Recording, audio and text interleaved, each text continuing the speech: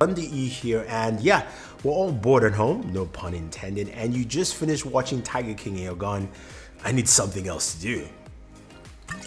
Well, I have got the answer for you. I have the best game streaming services you can play right now, and I'm going to give you a breakdown of some of them. Now, if you haven't watched my other videos about game streaming services, I've compared Stadia, xCloud, GeForce Now, and all that fun stuff. But I'm going to give you a breakdown for what you need to right now since you're stuck at home. So look at this scenario, right? You watched everything you can on Netflix, Hulu, Disney Plus, doesn't matter. You're thinking, I want to play some games, but I don't have an Xbox.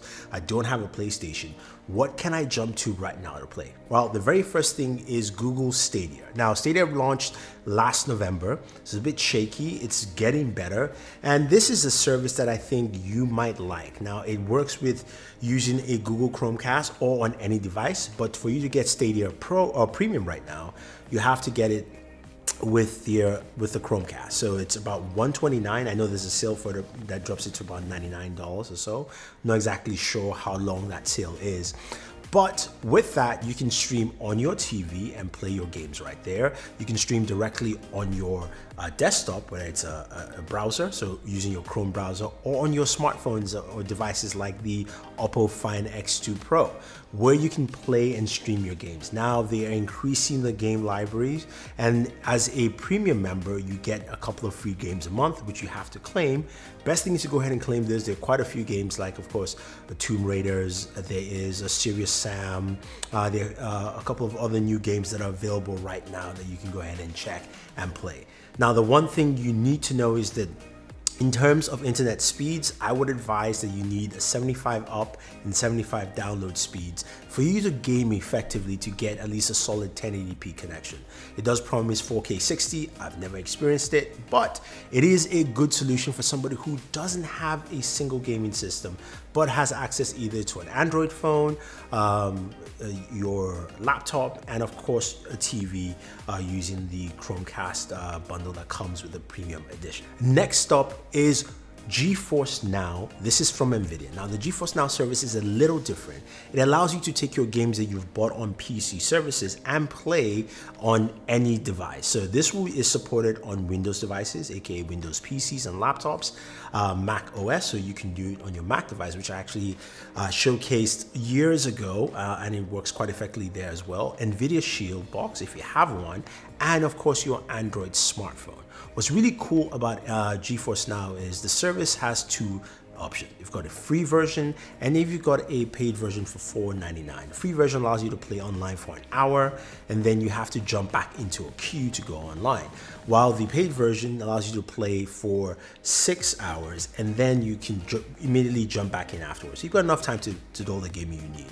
And what's cool about this is that you don't have to get the games from a store. GeForce Now doesn't have a game store. What you can do is you can buy games on Steam, for instance. You can buy games on EA's Origin. Right now, Activision Store with Blizzard is out, but you can bring those games and basically log in and install the games on GeForce Now server, and you're good to go. Now, the installation process is really quick. It doesn't take 30 minutes or something. It's like a couple of seconds, and then boom, you're good to go and you'll start playing.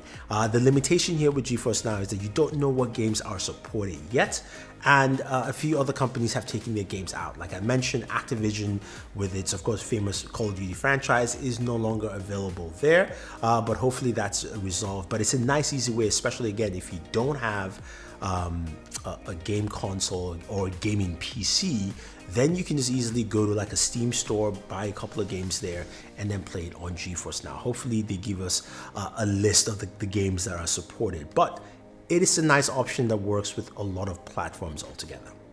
Now, my third and final service is Project xCloud, a beta service from Microsoft. Allows you to play Microsoft games on your smartphone.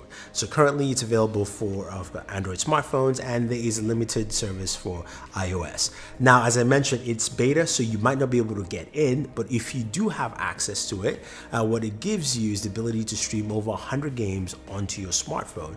Plus, if you do have an Xbox, you can actually stream directly from your Xbox in. So if you're, say, for instance, you're stuck in your girlfriend's place in quarantine and you can't, access your Xbox, you can actually do it directly from there.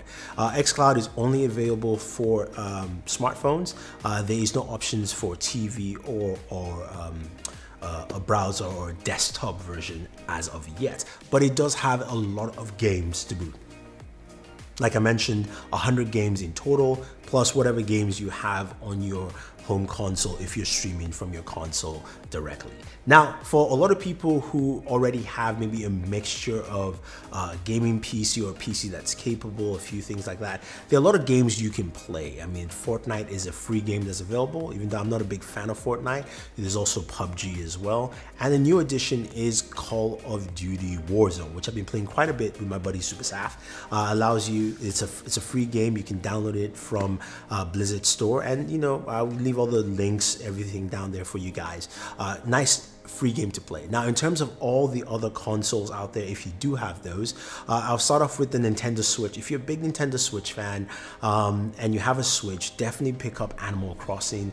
Everyone's playing it. It allows you to jump into a different world and play, and also it's a fun game. Then if you're a PlayStation owner, Call of Duty Modern Warfare 2 Remastered is available now for $19.99, and something you can definitely pick up. I think it would be fun to actually play.